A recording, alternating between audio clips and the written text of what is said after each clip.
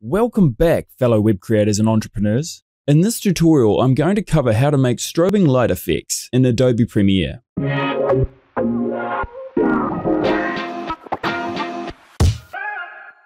To kick things off, I've opened up a video clip that I'd like to add a strobing light effect to. Begin by positioning your time marker to where you want the strobing light effect to start. Then head over to your project panel, click the New Item button down here, and select Adjustment Layer. Now drag and drop your new adjustment layer onto the timeline where your time marker is positioned. Drag the right edge of your adjustment layer to where you would like the strobing lights effect to end.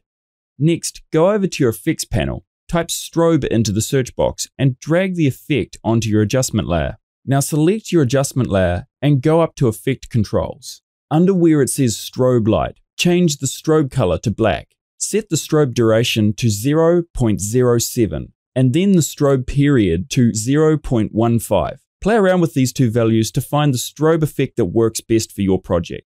I found these settings best for getting a quick flash effect. Now play your video back and you'll see that your video strobes to black.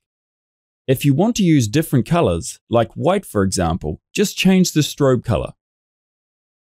Now as you can see, strobing with solid colors isn't pleasant to the viewer. So to dampen the effect, I recommend increasing the blend with original value to achieve a more pleasing opaque strobe. Now let's play that back. Looks much better. That's it for this tutorial. I hope you learned something new. Thanks for watching and I look forward to seeing you again soon.